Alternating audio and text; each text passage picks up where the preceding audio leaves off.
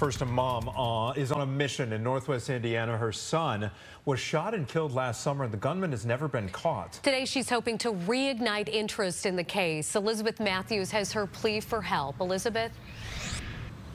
7-year-old Jeremiah Moore was shot and killed last July while in his family's minivan. Today, his mom went back to the street where it happened looking for answers. She tells us that Moore, again only 7 years old at the time, was in the minivan with his siblings and his parents on July 12th of 2022.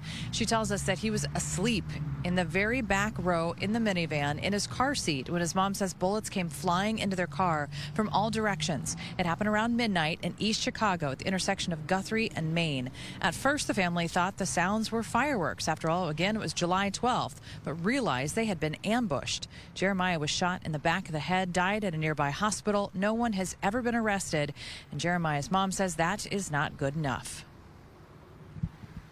Today, I'm here just trying to reach out to the public and ask for somebody to speak up and say something.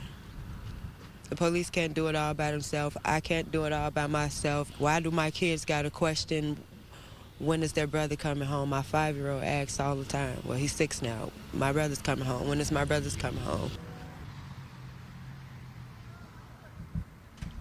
She believes perhaps it was a case of mistaken identity, and that's what led to the shots being fired. This afternoon, Jeremiah's family and community activists canvassed the area, passing out flyers, hoping that someone remembers something that'll bring Jeremiah some justice. I did reach out to the East Chicago Police Department for comment. We're waiting to hear back. If you know anything about this case, again, it happened July 12th of last year, 2022. If you know anything, you heard anything, you saw anything, you're urged to contact police.